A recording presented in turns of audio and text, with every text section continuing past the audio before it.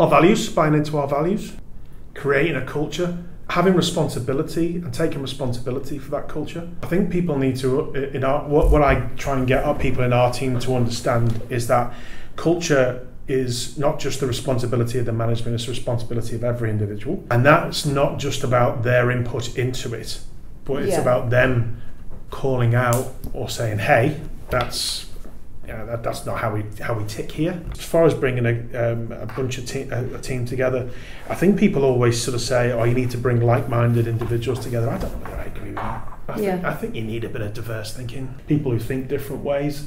I think the idea is that you get people with the right value set. I mean, it sounds a little bit sort of, what your mum would say, but it's, people have been brought up well and got an ethic, can understand how what they say or what they do affects others. A bit of emotional intelligence. So that's what we recruit for. And then I guess you've got to trust, the chemistry that happens when these people come together. There's moments where, early in my management, because I'm a hardwired recruiter, mate. Managing has come when we've run our own business. I tended to be a little bit more like a dad, and I'd fix everything, and I'd come to me, I'll sort it out for you. I've learned that. It's the old phrase, isn't it? You can give a man a fish, you feed him for a day. Teach him to fish, you feed him for a lifetime. We really try to empower and encourage sorting your own stuff out by, connecting. So work it that way and empower them and give them some tools and advice to sort of. I get laughed at here because I say you just massage it along a little bit. You just sort of, you're not sort of going and manipulating it. I just massage it along and give them a few tools and a few ideas.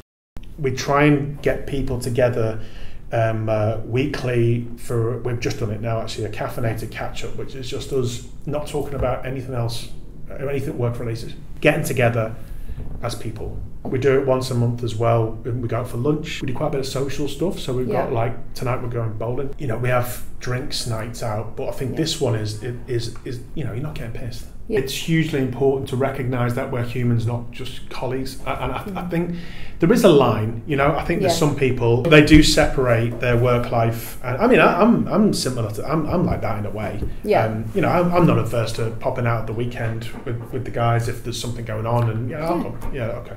Yeah. But I think people do like to have that separation. But I think what is important is that you have some time where the team can spend together when you're not on it and talking about work. You've got to connect in other ways.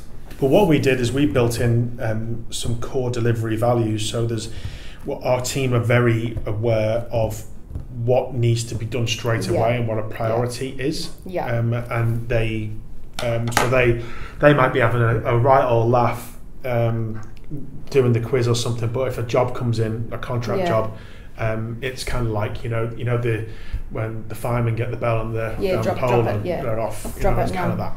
Yeah.